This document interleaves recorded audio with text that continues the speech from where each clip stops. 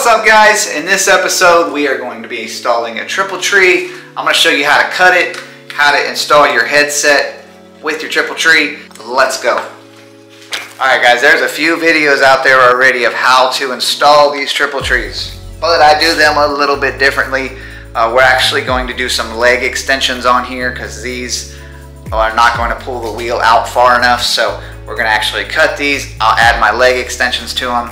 I'll show you how to cut the head tube or the steering tube so that you know exactly where to cut it and don't do like I have done before in the past, cut it too short by accident, because once you've done that, this thing's no good anymore unless you're gonna weld up some surgery. Anyway, let me get this broken down. We're gonna bring the frame in so that I can put the headset on the frame, because that's the first thing you gotta do, and then we'll get all this fitted in there and start scribing where we want to get this stuff cut.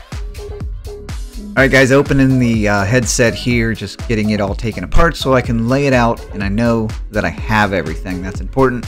Make sure that you have all your pieces.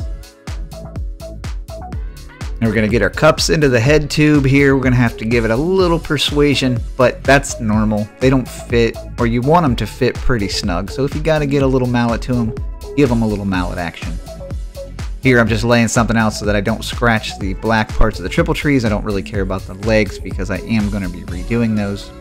Here you'll notice that the race does not fit, so we're going to have to get that to be a little bigger. Now you don't necessarily need to use this kind of tool. A Dremel will be just fine, but I have the tool, so I might as well use it.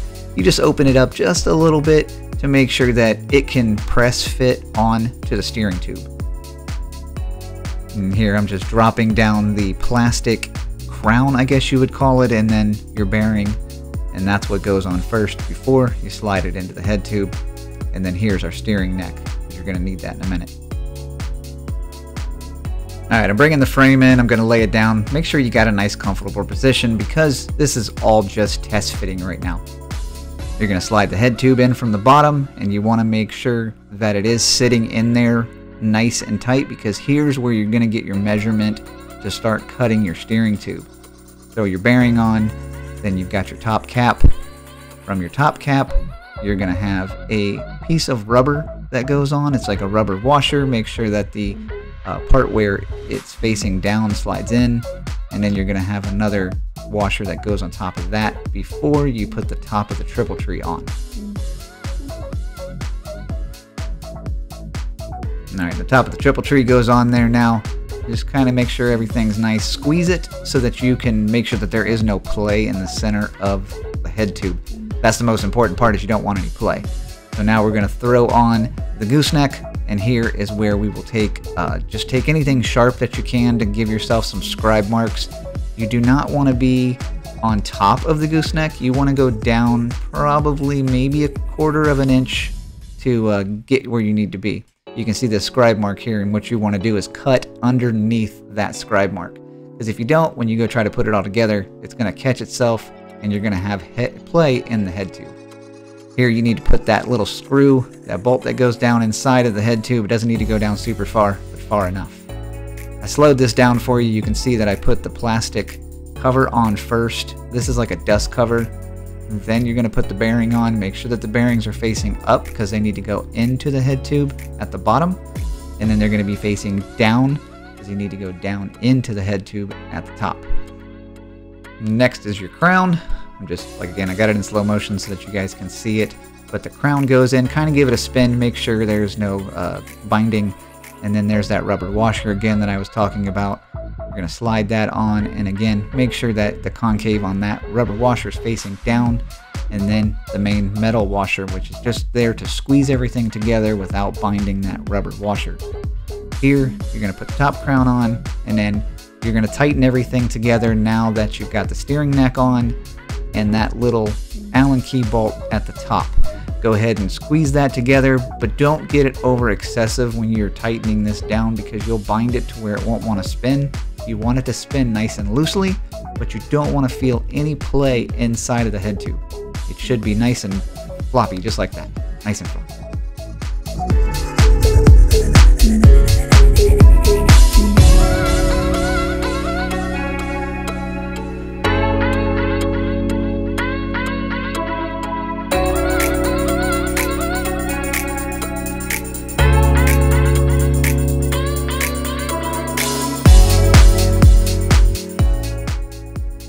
All right, time to cut the fork. We're not gonna need the bottom brackets because we're gonna use our own.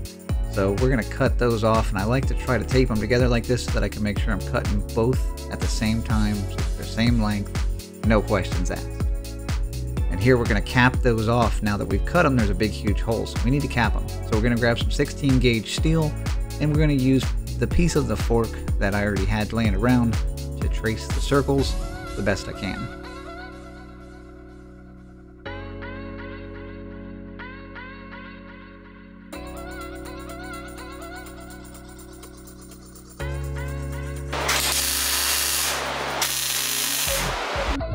And yes, I know in the comments, yes, I am tack welding these. It's 16 gauge steel. It doesn't need to get super burned through, but I do love cleaning it up. I like to make sure that I do a lot of good metal finishing here. The reason I'm using a DA with some 80 grit on there is to clean the metal up real nice. Makes everything look professional. And these right here are my own extended drops. They do really well if you're running a 29-inch front wheel or you want to poke that front end out a little bit. This aluminum block here is what's going to hold everything down. It's about a 1/2 inch thick. It allows me to put my fork right up against it, and it's the perfect distance that I need when I put the front wheel on. I'm going to shut up for now and let you listen to some frying bacon.